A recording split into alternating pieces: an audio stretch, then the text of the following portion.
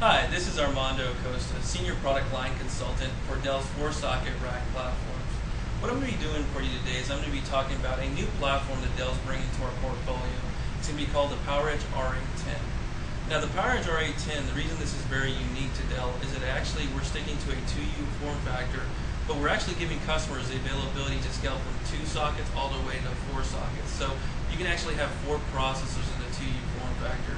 That's unique to Dell, and that's going to give customers high performance and high density. This server, the R810, will support a nehalem-ex Intel 7500 processors and also a 6500 series processors.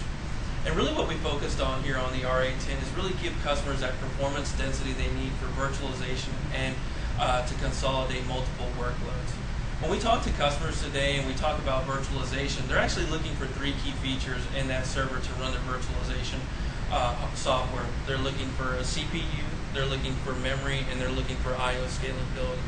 So what we've delivered on, and actually if you take and talk to customers, memory is actually the main bottleneck that they're looking to solve for. So with that input, and when we go and develop these new server platforms, we try to talk to our customers and get that feedback so that we develop new features that are relevant to our customers. And actually that's what we've done with Flex Memory Bridge technology. So with Flex Memory Bridge technology, what this gives you the availability to do is only populate 2 processors, but you can still get to all 32 DIMM slots.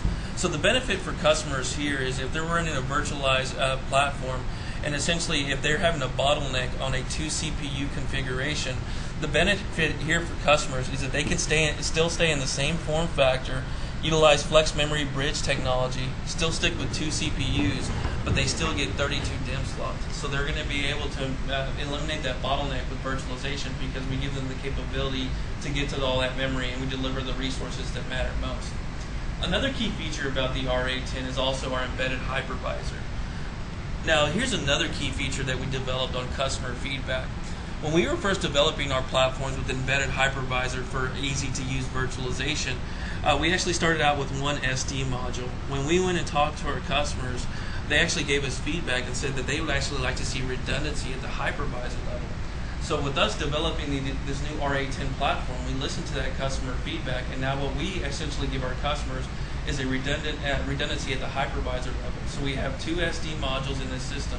So whatever is written to card number 1 is automatically written to card number 2. If card number 1 fails, card number 2 automatically takes over. So that just tells you the key reliability feature that Dell is bringing into this unit.